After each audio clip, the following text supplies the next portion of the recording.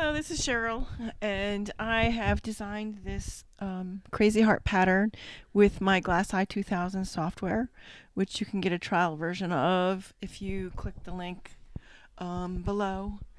I'm going to use these pattern shears, and they cut out a tiny piece between the pieces, which will allow for the foiling to go between. So we cut out the pattern perimeter first and then cut each individual piece out with the pattern shears. I know this pattern's a little bit late. It's the weekend after Valentine's Day, but everyone loves hearts, and hearts are always in style. So I figured I'd put it up anyway. So here we go. We're cutting out our pattern pieces and putting them in piles according to color.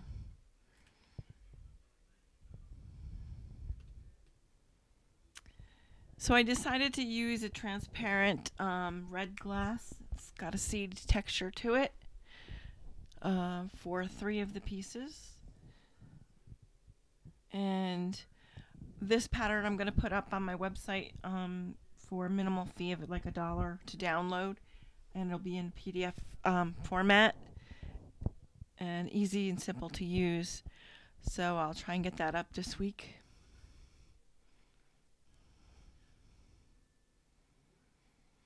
So I'm marking out my pattern pieces by going around them with a silver Sharpie on the dark colors, and I usually use a black Sharpie for the lighter colors.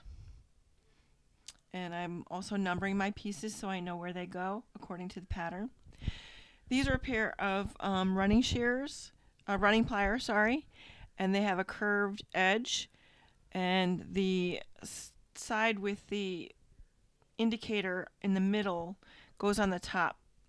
And all I'm doing is like popping my glass just a little bit so I hear just a little crunch, and then I go to the other side so that sharp curve will not turn into a straight cut and then ruin some of my glass. I try to reserve as much of my glass as I can because it's expensive. So here I'm using a piece of, I think it's a champagne color, has a little texture to it.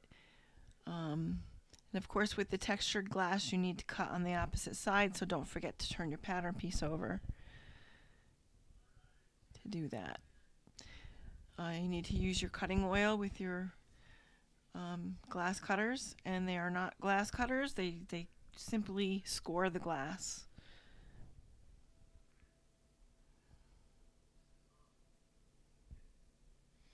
So going through this rather quickly. This is like 8 times speed of normal speed. Take your time cutting your glass. If you want instruction on cutting glass, I can put a link up at the top to another video that goes a little bit more into detail about it.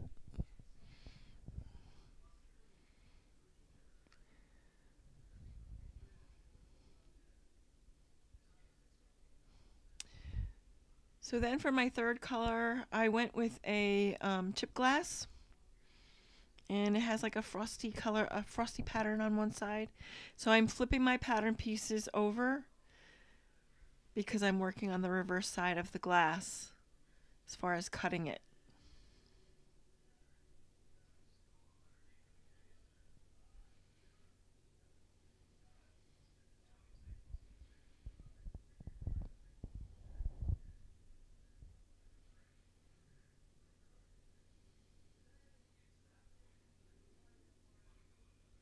Take your time cutting. You want to get as close to the marking as you can because you don't want to have to grind too much off.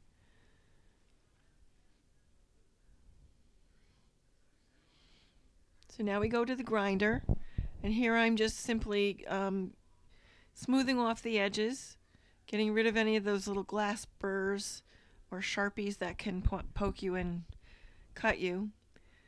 I usually like to round off my tips a little bit so that they're not super pointy. And I make sure that I go down, I grind off the marker. Then I go back and forth from one piece to another, and I make sure that my pieces fit together nicely. So you go back and forth, trimming off, here and there to make sure that everything fits nice and tight. And we won't go through the whole thing, and I'll skip ahead after you've seen a little bit of it. So I'm going back and forth from my table with my other pieces, making sure that they fit nicely. So here they are. They're all ground and fit up nicely. And for those of you who don't have a table foiler, I'm going to foil these by hand. And all you have to do is make sure that you strive for equal, make sure the glass is in the center and you have equal sides from side to side. What's exposed is equal, as you could see, from one side to the other.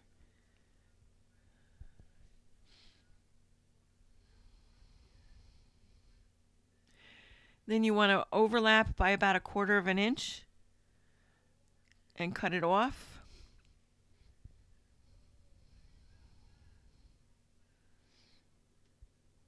Some people rip it off. I like to cut it off. And then gently fold over the exposed edges, the overlapped edges, onto the glass. That's why you want to strive for it to be equal on both sides. And fold it over, and the corners you want to fold in one side and then fold the other side over top of that, with deep curves, like the inside curve there. Sometimes rubbing the foil and warming it up will help lay those edges over the side without breaking them. Sometimes they'll crack open, then you have to put some more foil over top. So now I'm burnishing my edges, burnishing the sharp points of the foil down before I go further, but I burnish the whole edges and then do each side, and rubbing the foil onto the glass will help prevent your foil from lifting when you're soldering. You want to make sure that it's down really nicely, and I try and smooth out my edges because the foiling is what is the base for your soldering.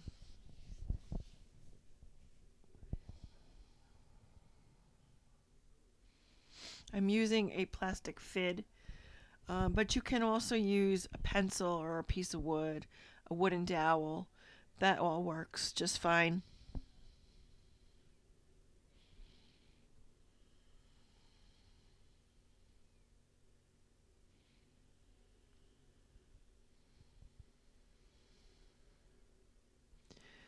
And if you see any little overlaps that need trimming, like in this spot here, I'm trimming off just a tiny bit so that it doesn't show up in my solder work.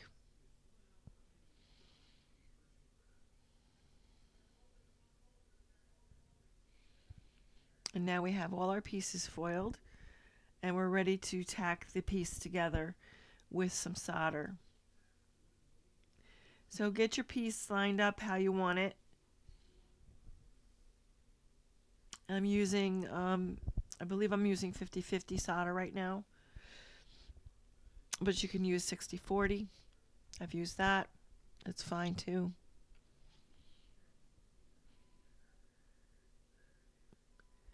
Don't forget to flux.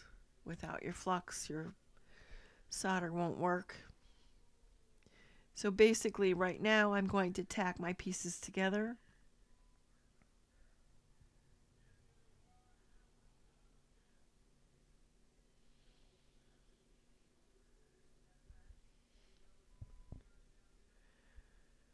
And it's just putting a little drop of solder out on the intersecting pieces just to hold them in place.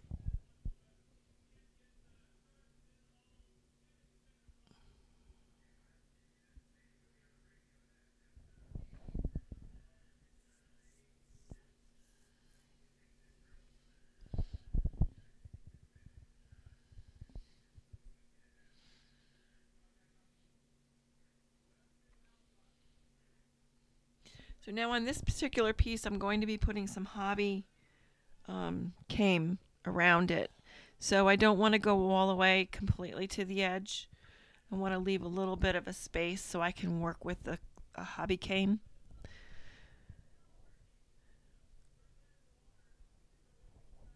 So I've tacked the piece up well, and now I can continue with the soldering.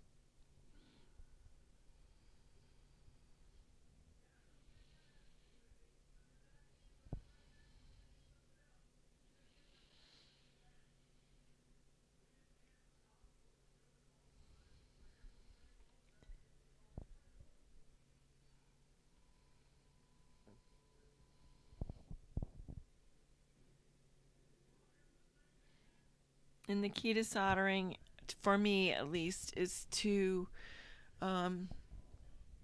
try for smooth, uninterrupted strokes of the soldering iron with a continual flow of the solder. And if you don't get it right the first time, you can go back over it. And there's a point where you need to not focus on one particular spot for too very long, because it will flow through to the other side when it gets too hot. So move around a lot, and you can play with your solder until you get it the way you like it. But again, the key for good solder lines is continual, non-hesitant strokes of the soldering iron will give you a nice smooth line. So I'm just tinning the edges now, just to cover the copper foil with solder. And now I'm going to come in with the hobby cane. This is the hobby cane. It has a nice flat edge for the outside, and it's got a little bit of a U shape to it so that the glass will fit inside it. So all I'm going to do now is fit the hobby cane to the piece and cut it to size.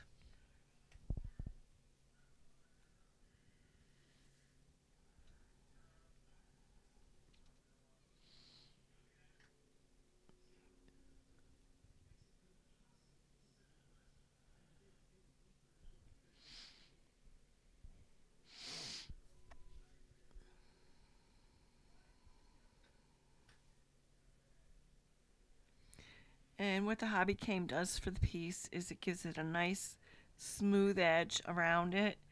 It gives it more structure, and it makes the piece a little bit heavier.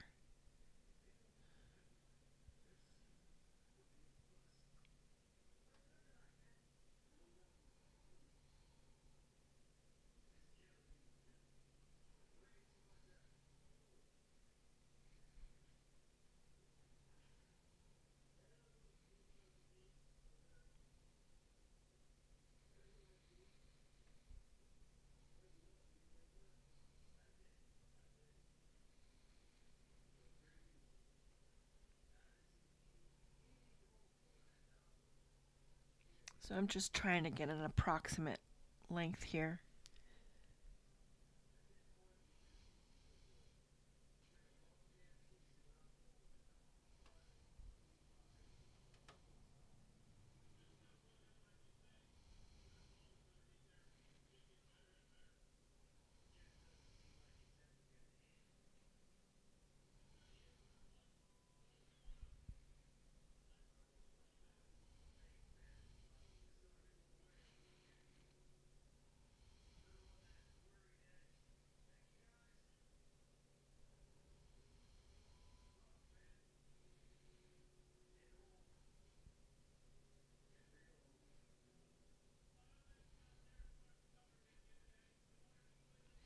So hey, please give me a like, and if you haven't subscribed to my channel, subscribe to my channel so that you can catch all my subsequent videos when they come out.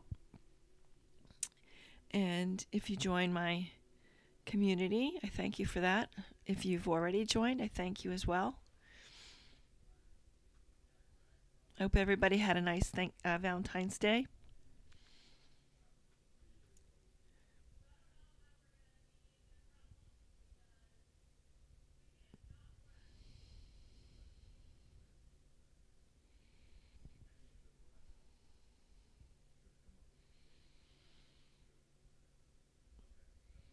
So the idea is you want to get a nice tight fit around your piece. And now we need to tack it in place.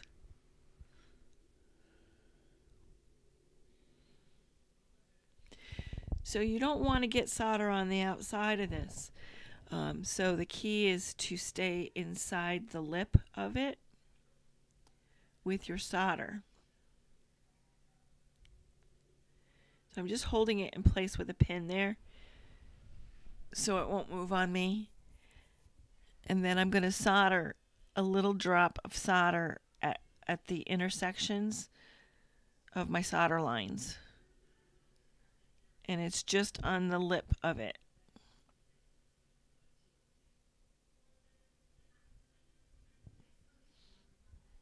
And don't forget your flux. You need your flux.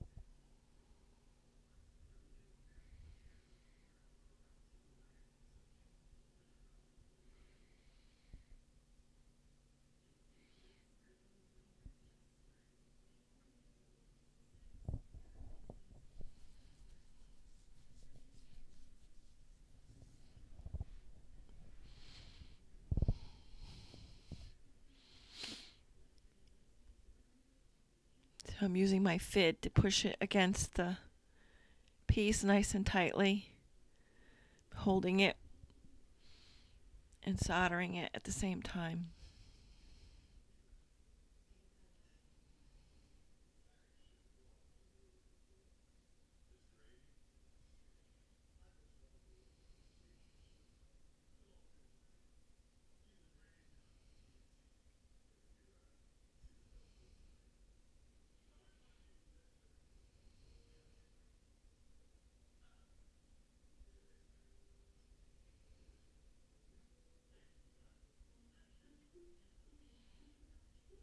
So now I have to trim off my excess, and you'll see that it won't curl in because it's too long, and I need to trim some off.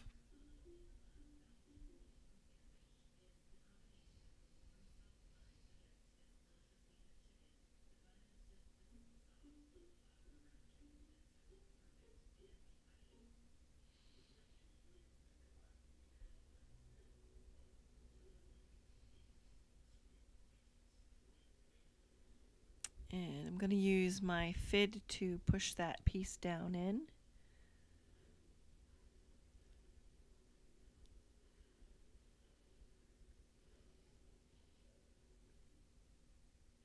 And solder the last piece.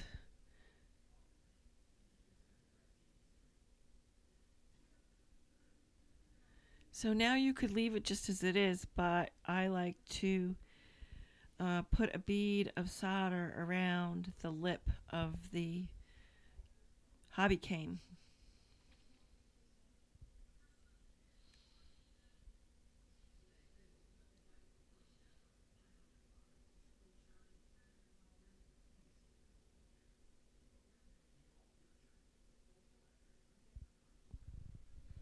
And again, you're trying not to get any solder on the outside, because the whole point is you want this nice smooth finish on the outside, on the edge.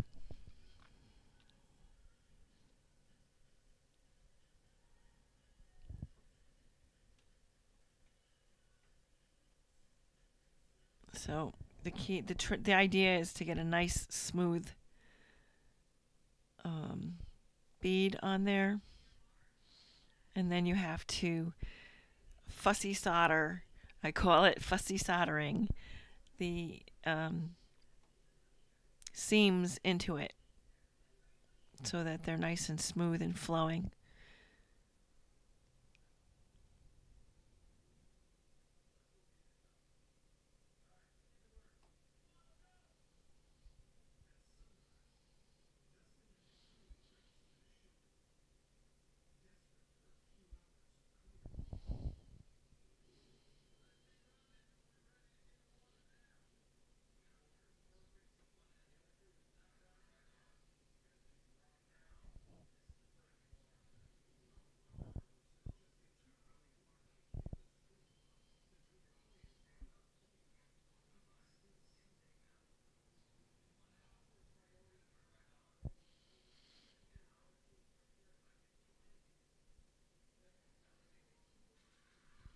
So I will play with my solder until I get it the way I want it.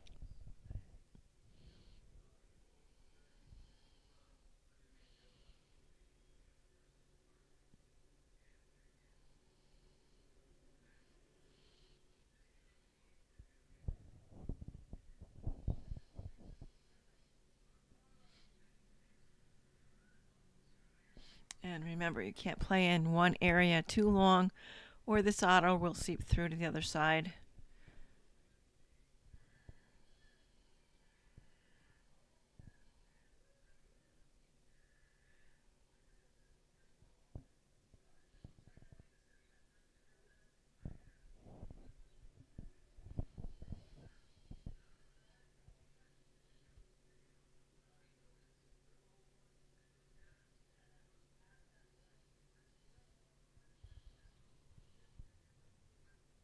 And continuing with the beading around the edge.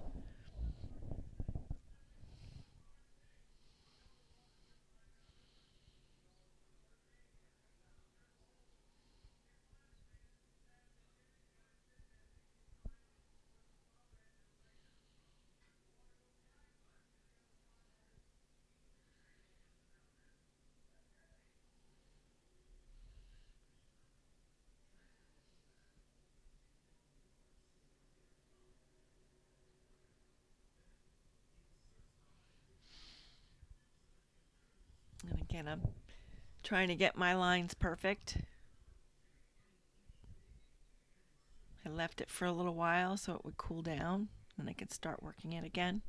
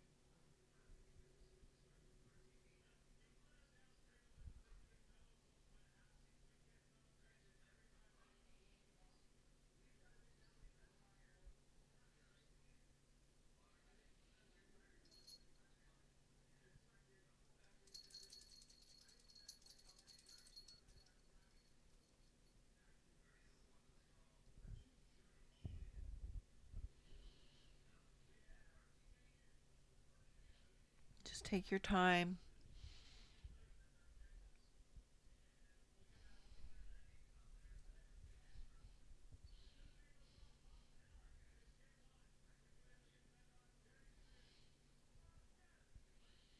Make sure you have enough solder in the seam. You're looking for nice rounded, smooth solder seams.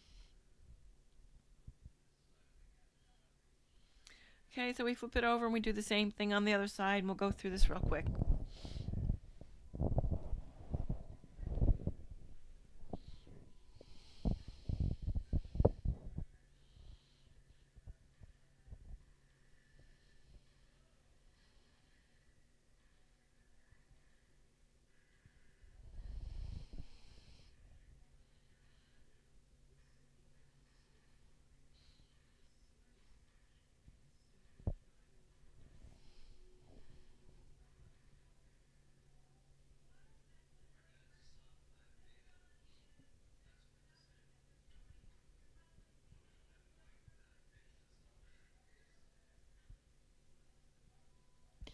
So if you have any questions, put them in the comments. I'm happy to answer your questions. All the materials and tools that I use are in the description below, and I have links to them if you're looking to buy something for your hobby and see something that I'm using that you might want to use. If you do buy through those links, I am an affiliate with Amazon, and I make a small commission at no additional charge to you. It just helps support my channel, and it's a link to the product for them. So if you do purchase through my links, I thank you for that.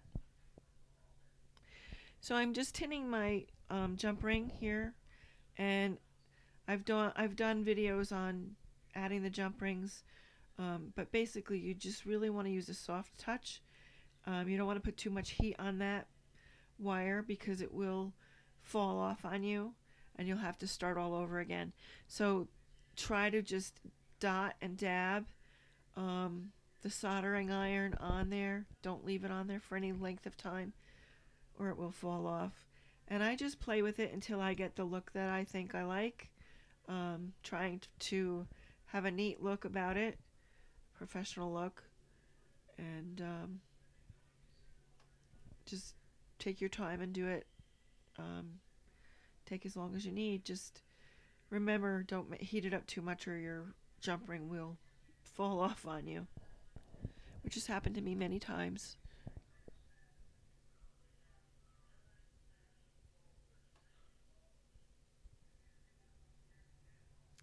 So don't forget to give me a thumbs up.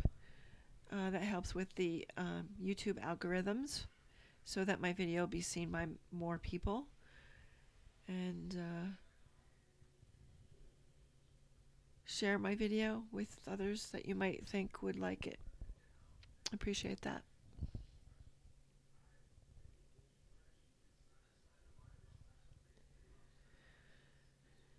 So as you see, the piece has a little bit more weight to it. It's structurally a little bit more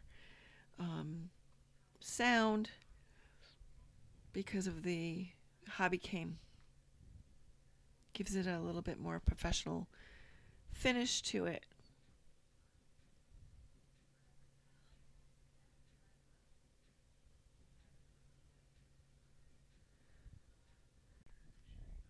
So now all we have to do is clean it up. I use Dawn dish detergent and I scrub it and get all the little nooks and crannies and clean that out, and then I give it a polish. So here's the finished product. It looks so pretty in the sunlight, and I hope you like this video. Again, please give me a thumbs up, and I'll see you in the next video. Thank you. Bye-bye.